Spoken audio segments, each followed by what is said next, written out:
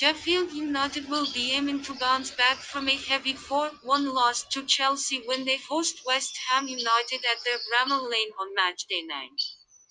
The Blades were producing fine displays in the Premier League last term, but they made a very slow start to the new campaign.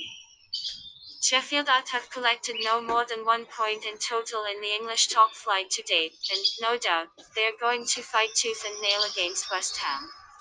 The Hammers, on the other hand, did well to bounce back from a 2-1 loss to Liverpool, with the team beating Fulham in the local derby thanks to Sosika's late goal. David Moyes' troops regained a much-needed confidence, but home win should be considered this time out as the hosts want this win more than the visitors. Prediction: 2-1.